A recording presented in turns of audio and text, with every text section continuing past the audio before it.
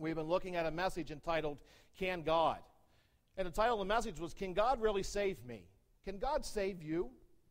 God did save you. He saved me. Can God really save me?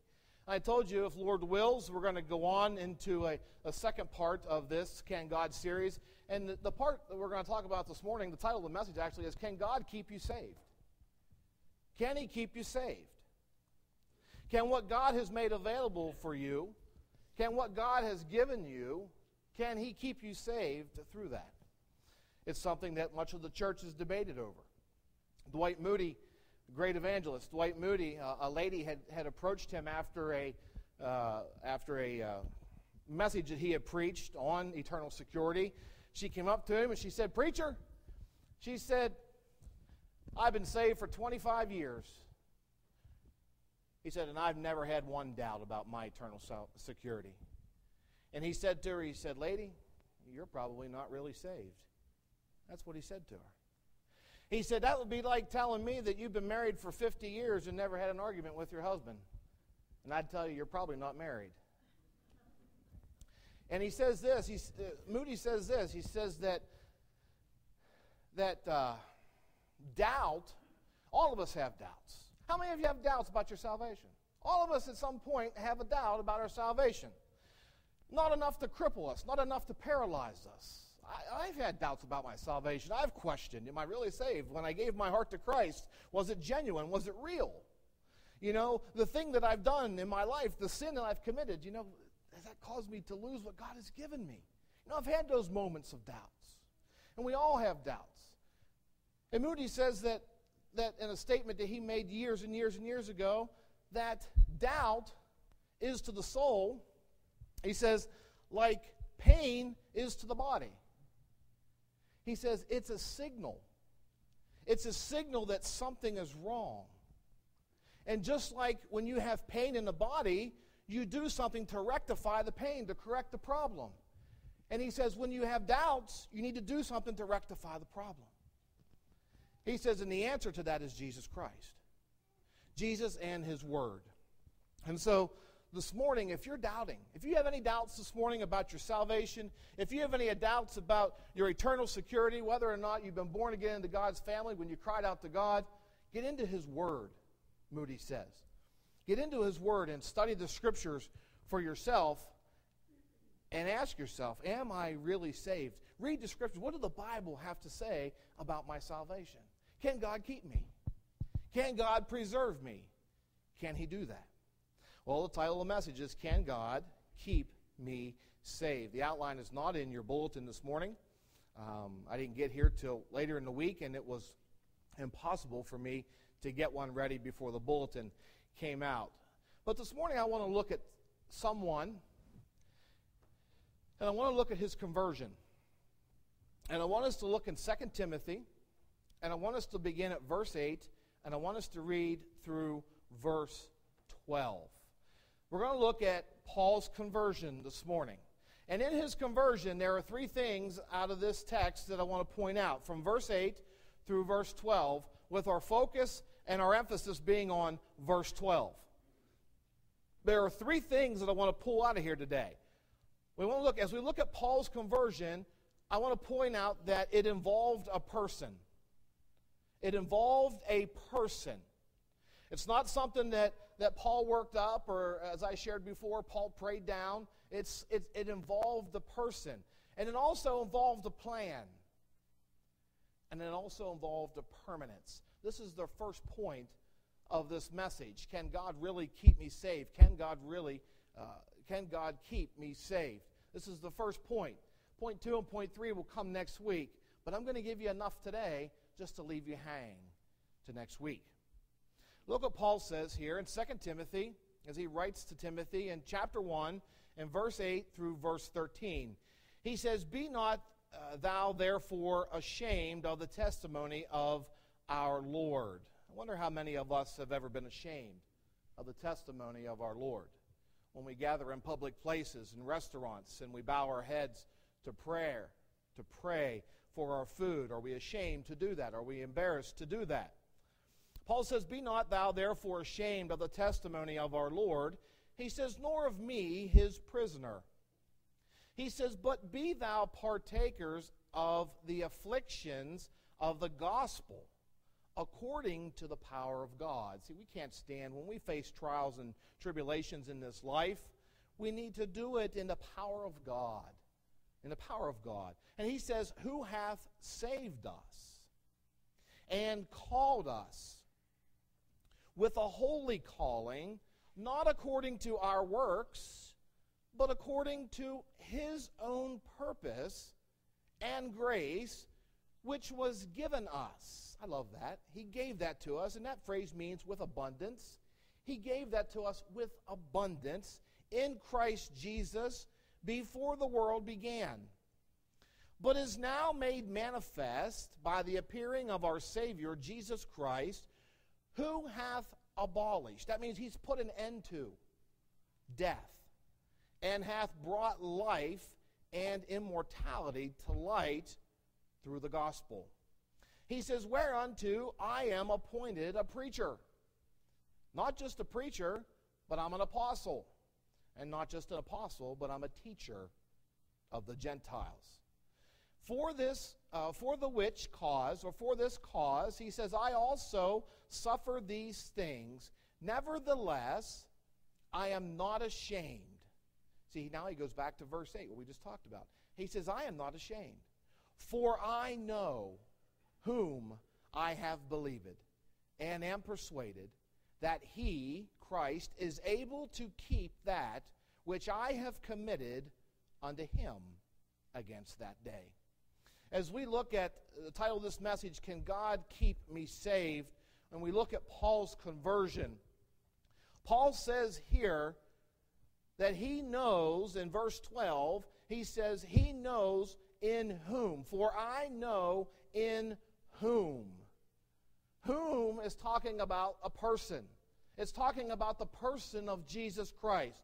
So Paul says, in whom he hath believed. Paul was saved on his way to Damascus. If you were here on Wednesday night in our Wednesday night Bible study, we went through that. Paul was saved on his way to Damascus. He was on his way to Damascus to persecute Christians. He was on his way to Damascus to arrest Christians by commission of the high priest and the chief priest. And he had an encounter with Jesus Christ. His conversion was the direct result of meeting a person. Paul went in there he had tunnel vision. He had one thing on his mind as he was going to Damascus, and that was arrest and persecute Christians. And he ends up going into Damascus blind, being led into Damascus. Not the way that he anticipated his entrance into Damascus. But it involved the person of Jesus Christ. The word whom, I know whom, is Jesus Christ. Now, I want you to flip back in your Bibles to Acts chapter 9. Acts chapter 9, this talks about the Apostle Paul's, or Saul at the time, his conversion just a little bit. Acts chapter 9, and verse 3 through verse 6. It really talks about his Damascus Road experience. And as Luke pens this, in verse 3, he says, and as he journeyed, as Saul journeyed, he came near Damascus, and suddenly there shined round about him a light from heaven. And he fell to the earth, and he heard a voice saying unto him, Saul, Saul, why persecutest thou me? And he said, Who art thou, Lord, or sir? And the Lord said, I am Jesus, whom thou persecutest. It is hard for thee to kick against the pricks. And he, trembling and astonished, said, Lord, what wilt thou have me to do? And the Lord said unto him, Arise, and go into the city, and it shall be told thee what thou must do. There was a personal encounter. Thou, whom, in 2 Timothy chapter 1, verse 12, he says, whom? Whom is the person of Jesus Christ. There was a personal encounter with the Savior on the Damascus Road. And Christ designed this conversion. Christ designed this encounter to be a very natural, in a very natural way. You say, well, when you read about Saul's conversion on the Damascus Road, there's nothing natural about that. That's a supernatural thing that took place there. That this huge light knocked him to the ground, and Jesus spoke to him. Whether Jesus was incarnate or whether he saw him in his glory, I don't know. But it was Christ, and he made it very clear that it was Christ. He had a personal encounter, and he did it in a very natural way. Well, why was it very natural? How was it very natural? He got Paul's attention. He got Paul's attention, or Saul's attention on the road. In John 6:44, it says, no man comes to the Father unless he draws them. Look, how did God get your attention? Can I tell you how he got my attention? He got my attention through the life of my children, through the innocence of my little children. On Sunday mornings, when they would be off to church 22 years ago, and they would say, Daddy, are you coming to church? And I would be so angry and so mad, and I would say, no! And God got my attention through that over time. God woke me. He didn't knock me down to the ground with a big bright light, but he got my attention. And if you're here today and you're a Christian, somewhere along the line, God got your attention. You say, well, I came to Christ because I was afraid to go to hell. He got your attention. He got your attention. He got Paul's attention. And he knew exactly what it was going to take to get Paul's attention. He knew exactly what it was going to take to get my attention. He knows exactly what it's going to take to get your attention. And so a very natural way, he got his attention. And then what did he do? What did he do? In Acts chapter 9, what we just read there, he not only got his attention, but he made him aware of his guilt.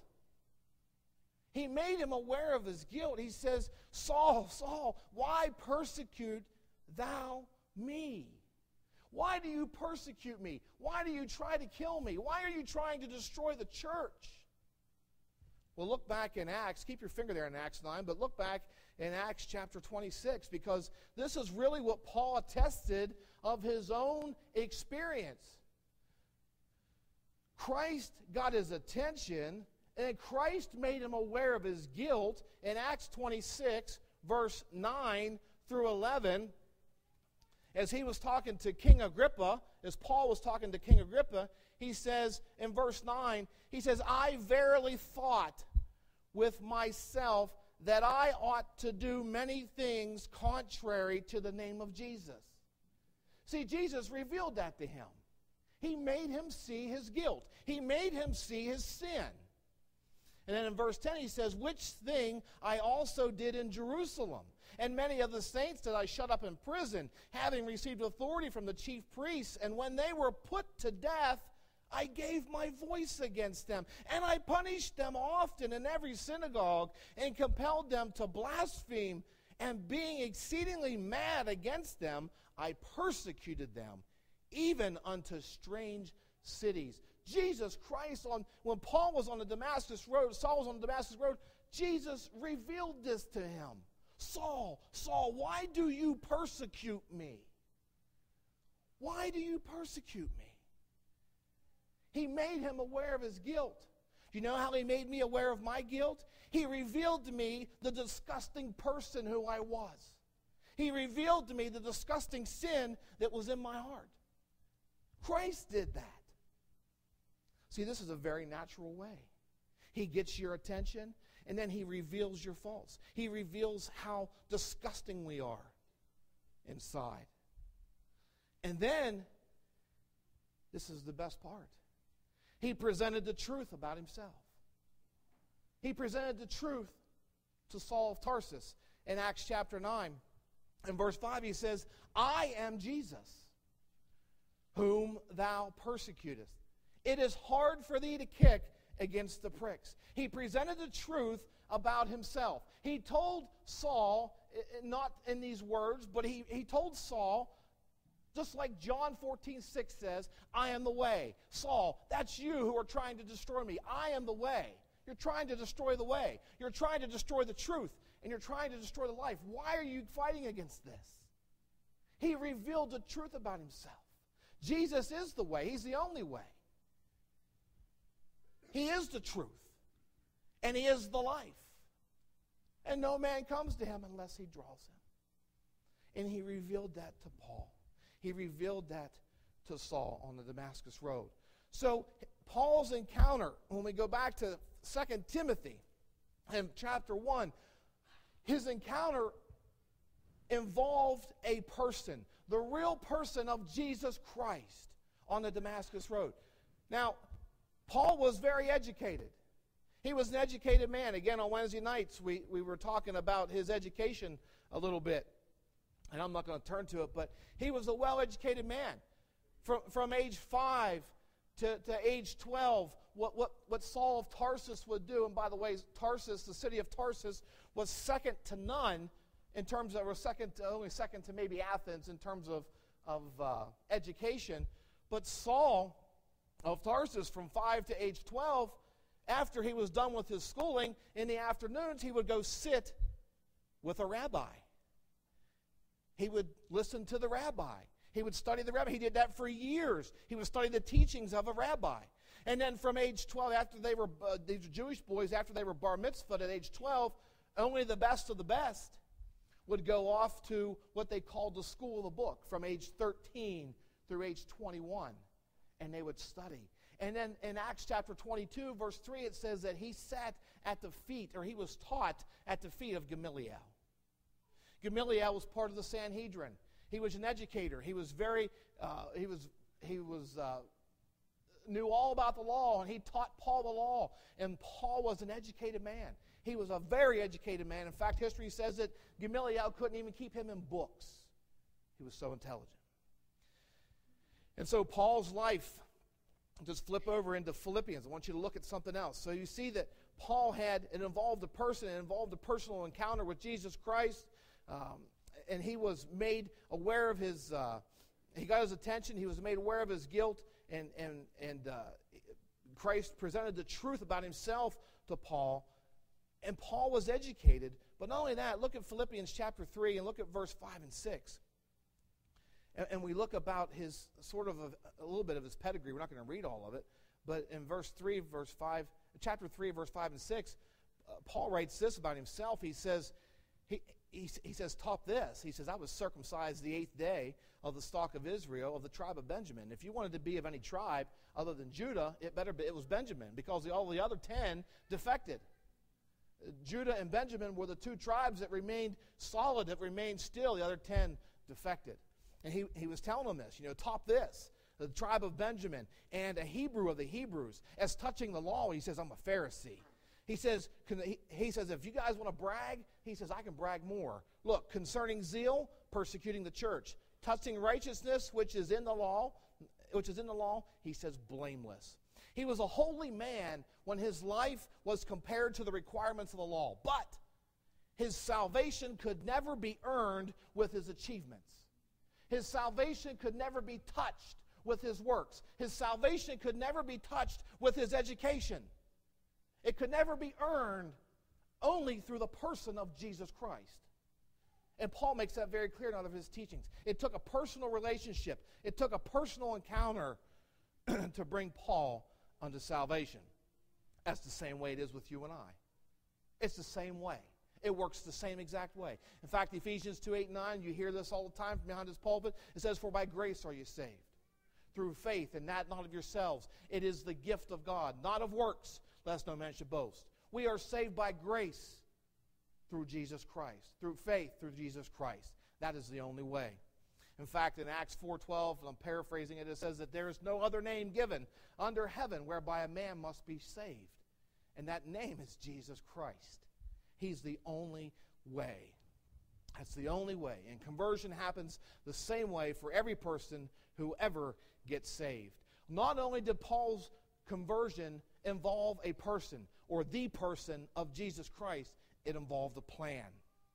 It involved a plan. Look back in 2 Timothy chapter 1. 2 Timothy chapter 1.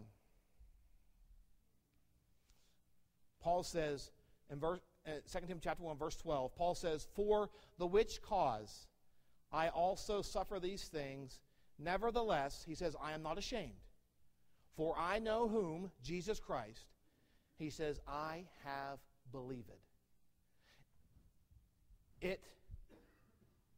He had a plan. It involved a plan. Not only did it involve the person of Christ, it involved the plan. In John 3:16, which was our main text for the previous 3 weeks, Jesus says that for God so loved the world that he gave his only begotten Son. That's grace. That's grace right there. That whosoever believeth in him should not perish but have everlasting life. It involved a plan. Belief is part of God's ordained plan for salvation. Belief. We must believe in the one and only Son of God, Jesus Christ. But what is it that we believe? I want you to ask yourself the question, what is it that we believe? Are Christians, are you and I just gullible? What do we believe? Do we believe in fairy tales? Or is there a basis for the things that we believe? Did Paul have a basis for what he believed? Why do we believe, we asked this question on Wednesday night, why do you believe or why do we believe what we believe? Is it because your pastor tells you? Why do you believe what you believe about Christ? Can I tell you something this morning? That faith is the root of our belief. Faith is the root of our belief. Now, you can flip back here while I keep talking, but I want you to look at Hebrews 11:1. Faith is not walking on eggshells. Faith is not walking around worrying about, am I going to lose my salvation? Have I lost my salvation? Faith is the root of our belief. In Hebrews 11:1, it says, faith is the substance of things hoped for and the evidence of things not seen. So what is faith? Faith is evidence and it's substance. It's evidence and substance. It has some spiritual steel in it. It has concrete in it. It's real. And God has given us some authentic witnesses and testimonies that we might know we are saved and going to heaven if you've called on the name of the Lord Jesus Christ. God gives us, and I want you to look at that in 1 John. We're going to be in 1 John here just for a few minutes. Turn back to 1 John chapter 5. He gives us some witnesses. God has given us some authentic witnesses that we might know that we are saved. And I want you to look at 1 John chapter 5, verse 6, because John tells us that these witnesses are these three things, and you want to write these down. They are the eternal work of the Savior. That's the first thing. They are the eternal work of the Savior. They are the internal work or witness of the Spirit. And they are the external Word of God. Those are the three things that we are given as a witness to know that we're saved. John writes in 1 John chapter 5, verse 6, he says, "This is he that came by water and blood, even Jesus Christ, not by water only, but by water and blood." Now, when he talks about the water, I believe that he's talking about Jesus' beginning of his earthly ministry. I believe he's talking about from the moment that he was baptized with John the Baptist. That's when his earthly ministry began. We put Jesus' earthly ministry in a 3.5-year period of time. Well, when he was baptized, at that point in time, and then the blood. He came by water and blood. The blood is the end. It was the crucifixion. And so this is the eternal work of the Savior. I know that I am saved because Jesus Christ, the Son of God, died to purchase my sins. That's a historical fact. That is the saving work of Christ. What took place on Calvary's cross, the transaction that took place on Calvary's cross, for everyone who believes in that is saved, the Bible says. Is saved. Paul believed this.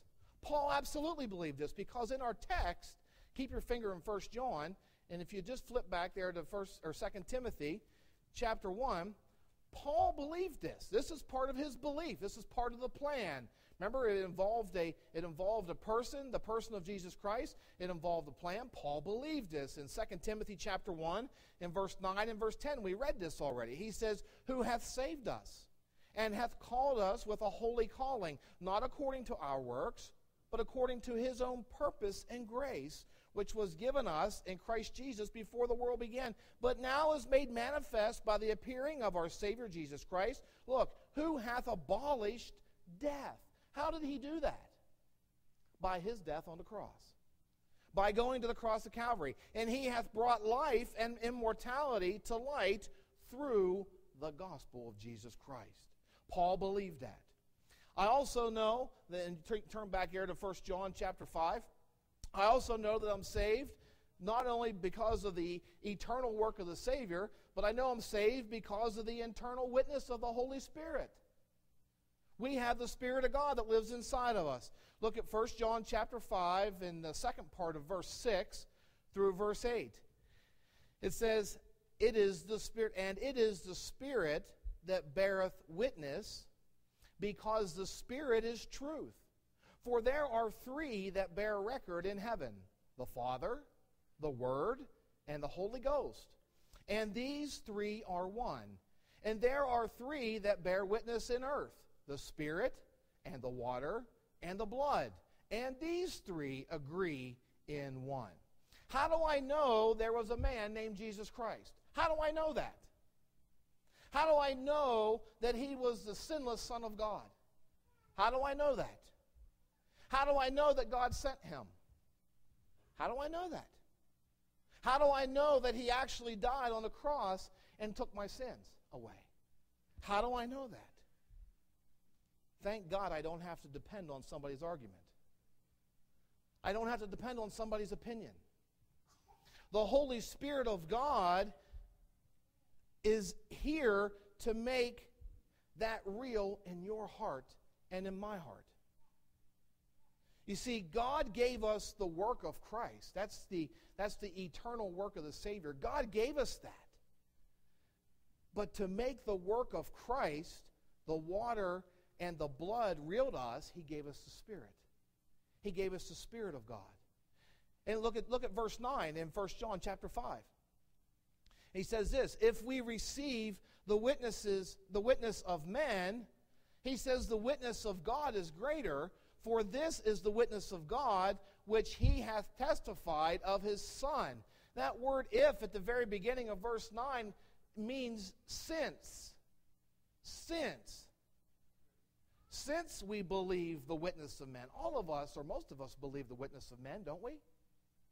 Stacy and I left here Friday evening about 6 o'clock. And I went into Cassville. I was headed home. And I saw her vehicle sitting at the Cassville Country Store.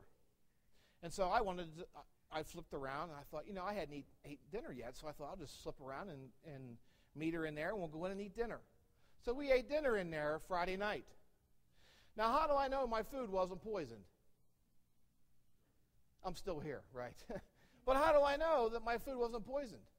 Because I had faith, I had trust in the lady that preserved or that made it, and the lady that served it. We received the witness of men. When your doctor fills your prescription, or when your doctor writes you out a prescription, and you look at it, although you can't read it, you can't even pronounce the names half the time, and you don't even understand it, you give it to your pharmacist. Well, we have a pharmacist in here.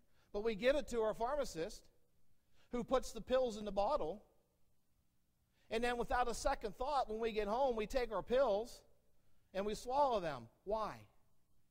Because we receive the witnesses of men. We receive the witnesses of men. And in the same way, through faith, we receive the witness of God through the Spirit that Christ died for our sins and rose from the dead. Listen, I want you to know this morning. There's no excuse for not believing. There is no excuse for not believing. The Bible promises that the Holy Spirit that will help anyone who believes, anyone who desires to believe or wants to believe in Christ. For the Spirit witnesses to us. John 6:44, no one comes to the Father unless he draws them. The Spirit witnesses to us, and then he witnesses in us. and through us. Look at verse 10 of 1 John chapter 5. It says, he that believeth on the Son of God hath the witness in himself. Before I got saved, before I gave my heart to Christ, he witnessed to me. Do you believe that? He witnessed to me. Before you got saved, he witnessed to you. He told me that what Christ did is true. And now he witnesses in me. Now he witnesses through me. And I have the witness in myself. Let me give you a corny illustration of what I just said. Suppose I'm sitting by myself and I'm eating, by the way, my favorite pie is apple pie. And suppose I'm eating a piece of apple pie. And I'm just enjoying it. My daughter Tara would say, you don't savor anything, you just hog it in. Why don't you savor it and eat it slow? But I'm savoring it today, okay? I'm eating it. And I finish eating my apple pie. And you come up to me and you say, you know what? I don't believe there's any such thing as apple pie. Apple pie doesn't exist. If it does exist, it's no good. Well, guess what? Despite your arguments, despite your claims, I have the witness inside of me. I just ate it. I have the witness inside of me. I have the witness on the inside. A Christian, listen, please don't ever forget this. A Christian with a testimony is never at the mercy of an unbeliever with an argument. Did you get that? A Christian with a testimony. And if you've been born again into God's family, God, you have a testimony. God forbid you have a testimony. A Christian with a testimony is never at mercy with an unbeliever with an argument. Do you want why? Because the witness is inside you. The witness is in here. And so you're never at the mercy of them. Paul believed that. Paul believed that. He said, I know whom I have believed. He believed that about the Spirit of God. He believed in the eternal work of God. He believed in the internal work of the Spirit, because in Ephesians chapter 5, verse 18, he says, be not drunk with wine wherein is that in excess, but be filled with the Holy Spirit.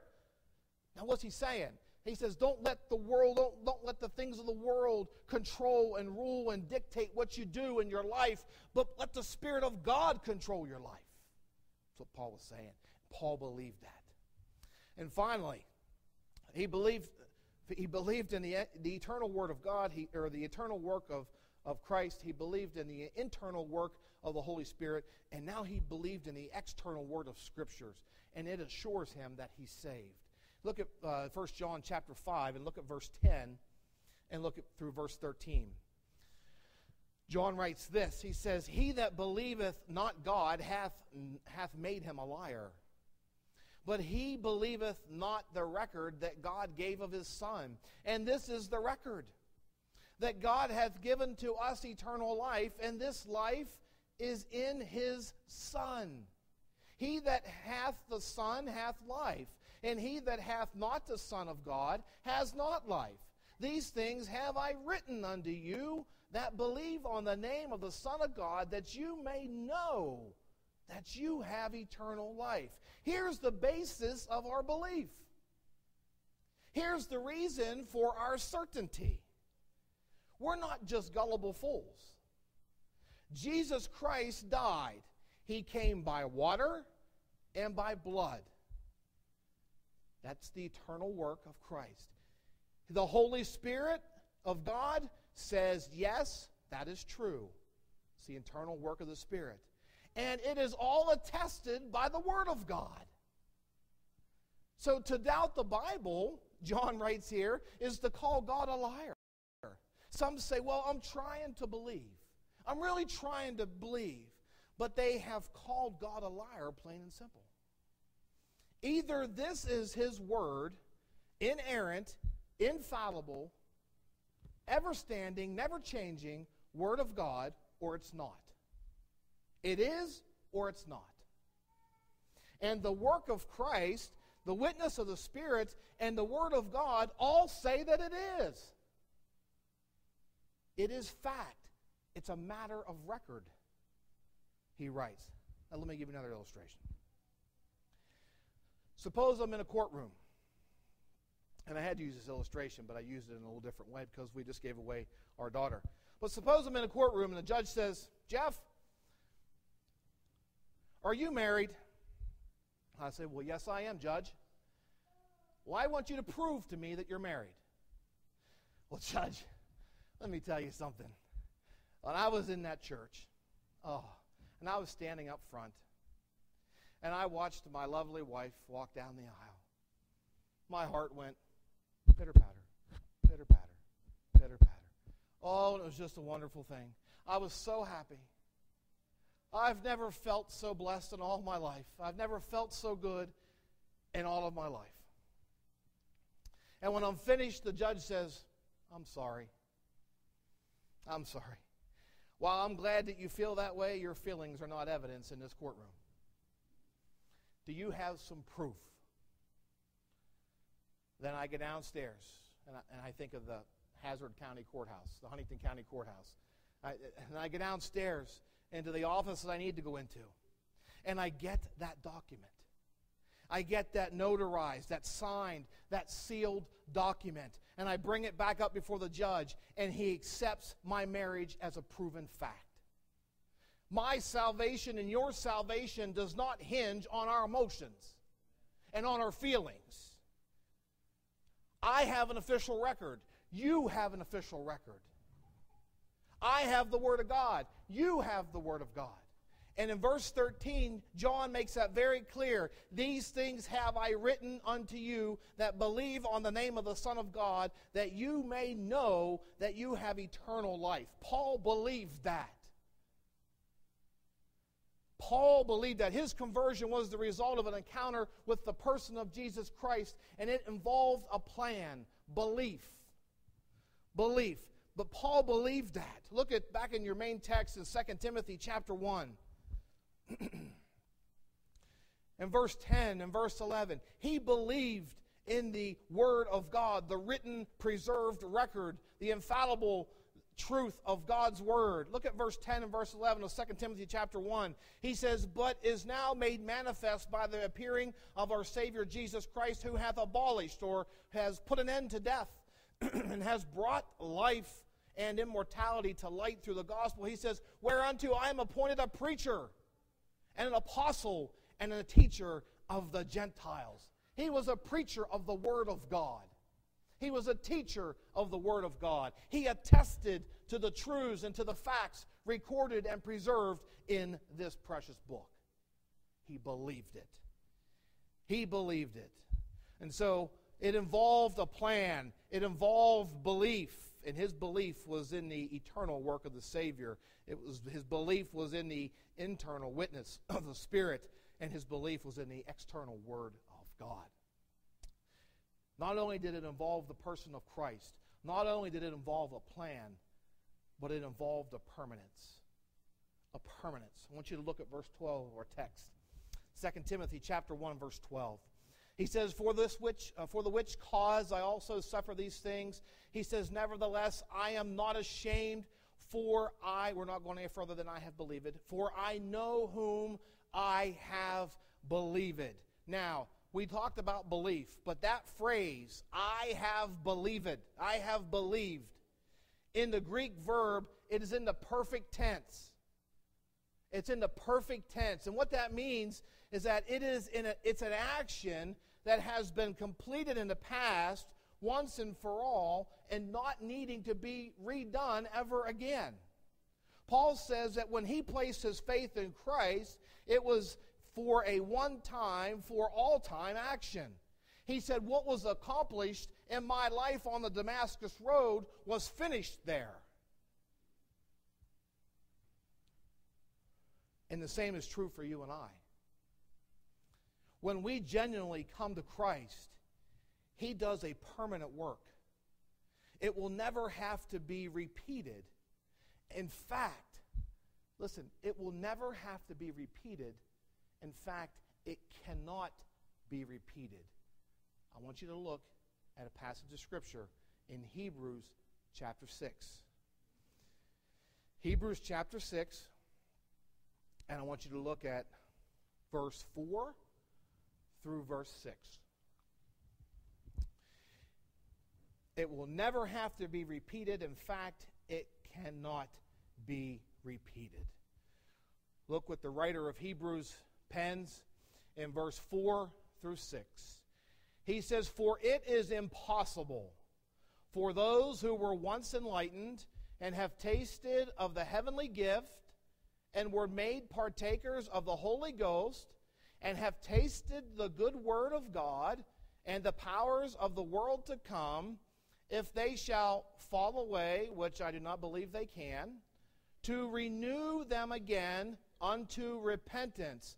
And here's why it can never be redone again. Look, "seeing they crucified to themselves the Son of God afresh, anew, all over again, and put him to an open shame." If salvation could ever be lost, and it can't, if salvation could ever be lost,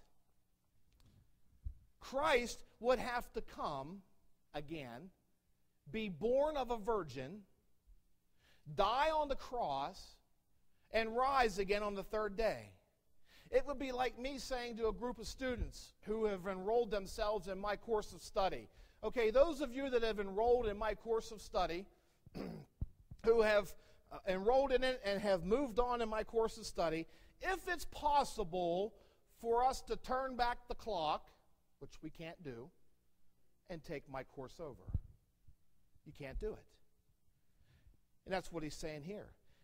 "If they shall fall away, to renew them again unto repentance, seeing they crucify to themselves the Son of God afresh, anew." He would have to come again. He would have to be born of a virgin again. He would have to live for 33 years again. He would have to go through all the things that he went through in this life again, including the cross. It won't happen. It can't happen. In John chapter 10, verse 28, the Bible tells us that you and I cannot be plucked from his hand. In Ephesians chapter 1 and verse 13, wonderful reminder of Scripture, it says, "In whom you also trusted after that you heard the word of truth, the gospel of your salvation, in whom also after you believed." So we heard it, we believed it, and then we were sealed with that Holy Spirit of promise. And Peter basically says the same thing in 1 Peter chapter 1. If you turn there, 1 Peter chapter 1 and verse 3 to 5. Peter says, "Blessed be the God and Father of our Lord Jesus Christ, which according to his abundant mercy hath begotten." That means begotten. The word begotten means born us again unto a lively or a living hope by the resurrection of Jesus Christ from the dead, to an inheritance incorruptible and undefiled, and that fadeth not away, reserved in the heaven for you, who are kept or guarded by the power of God through faith unto salvation, ready to be revealed in all the last time. We know that Christ cannot come back and do all this over again. That's what Hebrews is telling us. Hebrews 6:4 through 6 is telling us that it have to be done afresh, anew. All this will be done over and over again. And we know the next time that Jesus Christ comes back to earth, it's going to be for his bride. And we're going to meet him in the air. So for those that believe that they can lose their salvation, if you believe you can lose your salvation, according to Hebrews 6:4 through 6, you can never, ever get it back. You can never get it back. You can't. We're preserved. We're protected. We are guarded. And Christ does that by his power. By his power. Now you may be wondering this morning why I've given the plan of salvation and an eternal security message as the first point. Well, the reason is simple, I believe, and it is you must be saved. You must be genuinely born again into God's family before you can be confident of your salvation. After telling about his salvation in Timothy here, in 2 Timothy, after telling about his salvation, Paul shares with us why he has the confidence in his eternal security, found and kept only in Christ. And next week when we come together, we're going to look at that confidence. We looked at Paul's conversion today. Next week we're going to look at Paul's confidence and Paul's commitment. maybe you'll get some more insight into, can God really keep me safe? Would you stand with me?